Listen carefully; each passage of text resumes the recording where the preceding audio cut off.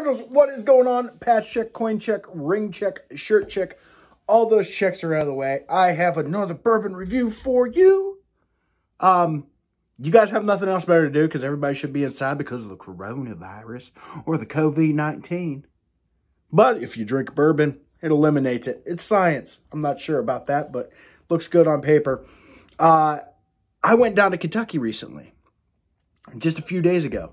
And we went down there and we went across the river there on the other side of Cincinnati. I'm from Ohio. And we went to New Riff Distillery. And then we went to Party Source. Now, Party Source, I never heard of until a few weeks ago. And somebody said, hey, you bourbon geek, you should go to Party Source. And so I did. And my mind was blown. I couldn't wrap my head around how many bourbons I have never heard of.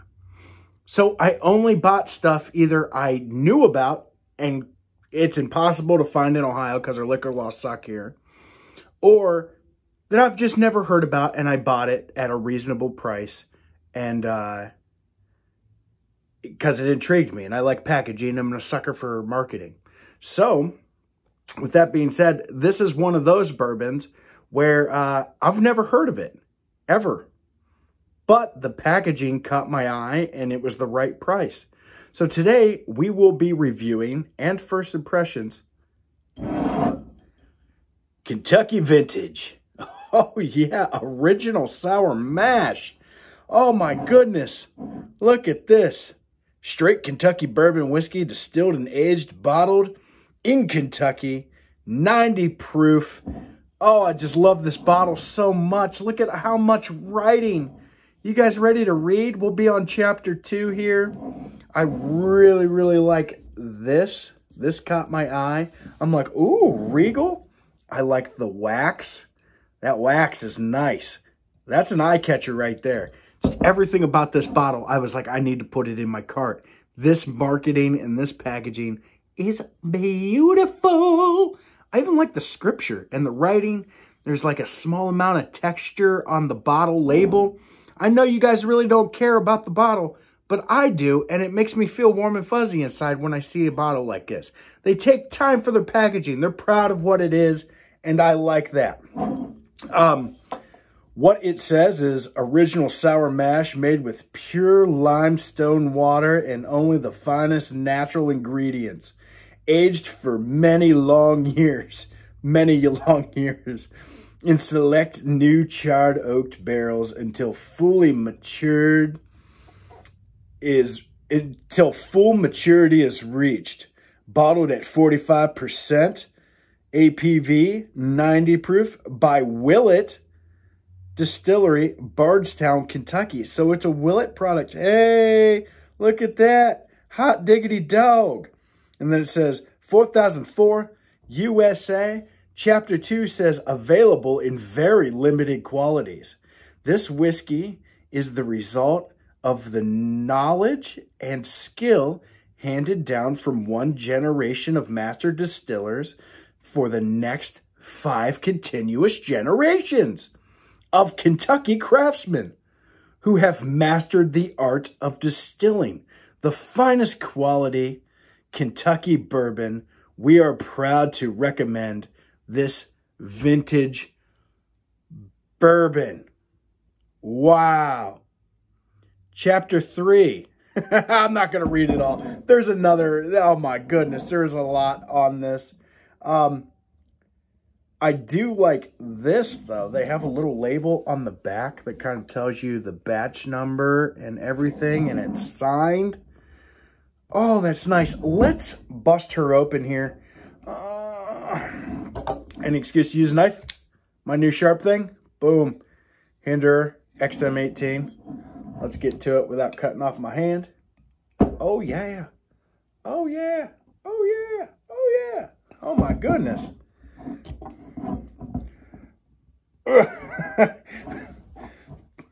It's so limited, they don't want you to have it. Oh. Oh. Good, my golly, geez, George. Oh, there we go. I think we might have got her there. This is the thickest. I mean, I'm not joking, man. That is thick wax. This might just turn into a... Oh, if you're still with me, I really appreciate it. Oh, my goodness. Holy shnikes. That's insane. I mean, I like a wax bottle, don't get me wrong, but this is absolutely bonkers, man. I mean, look at that. This is a $400 knife. No joke. Hey, we're getting somewhere. Holy Jesus. You got, dude, that was great. That was entertaining. Holy crap. I mean, look at that. Look how thick that is. Boy, somebody must have double dipped this sucker. Good Lord. Look, it's still attached to the bottle. I mean, that is just...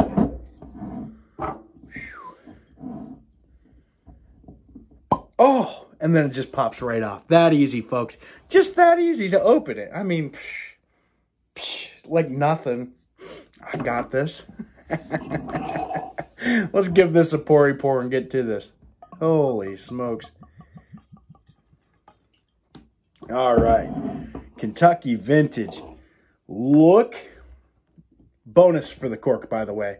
I don't know if... I like that incredibly thick. Will you imagine bringing that to a party and like you got this like great looking bourbon and you couldn't open it? I mean, that's a stout knife, so I'm not afraid of hurting the knife, but good Lord.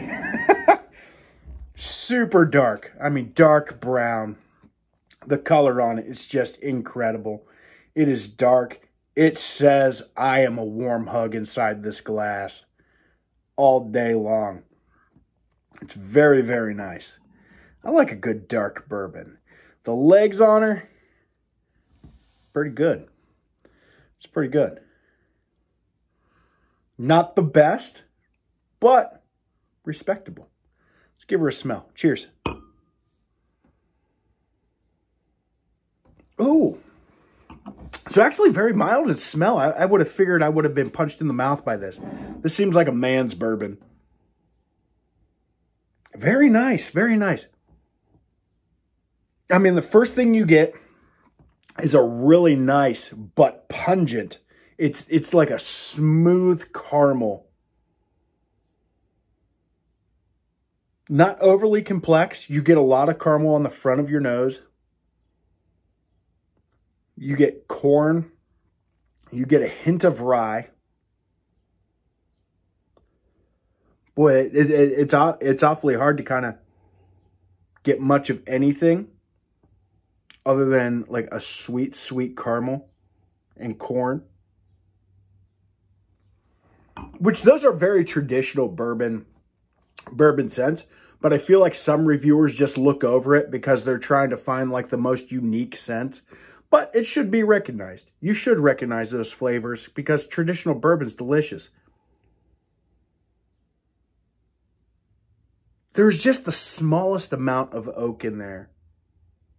And I do get like a bright... There is a bright hint of like almost like a melon fruit. It's nice. But really what you get on the forefront of your nose and what I would say most people would get without over-analyzing a bourbon is caramel. So if you were to taste this or if you were to try this, I would look for caramel, corn, and a slight hint of rye. Everything else, you really got to kind of have to work for the smell. Let's give her a taste. Cheers. Tink.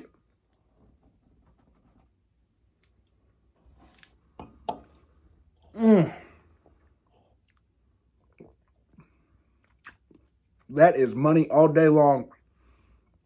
Oh my goodness. So there's a little bit of heat. Not a lot. But oh man. The sweet toffee in this is like... that might be the most toffee flavor I have ever gotten out of a bourbon. It is like eating a candy bar. Oh my goodness. You get, it's not, oh buddy, just so much toffee. You get a little bit of caramel. You get this wonderful, wonderful caramel note mixed with like an oak right across the middle of your tongue. Like if you were to cut your tongue in half, kind of like right here. It's just oaky and caramel and just so beautiful. But where I'll tell you, it's not super complex. So, I mean, you just get this sweet toffee, sweet toffee, caramel oak. Those are the distinctive flavors. I don't get much more than that. A nice hint of sweet corn. But I'll tell you where this is going to really shine is, oh my goodness, the finish on this. The finish is you just get this overwhelming, wonderful, like just the nicest burn. Not in a bad way. I feel like I'm being hugged on the inside kind of deal. But you get the smokiness that comes up from the aftertaste. And then you get that overwashing of oak that mixes really, really well with that overpowering sweet toffee on the initial taste. And it's just so well balanced. What a home run. If this was available in Ohio, it would be on everybody's shelf as just a great traditional bourbon. It's no real thrills. It's not the most complex thing ever. For 31 bucks, dude, it's right there.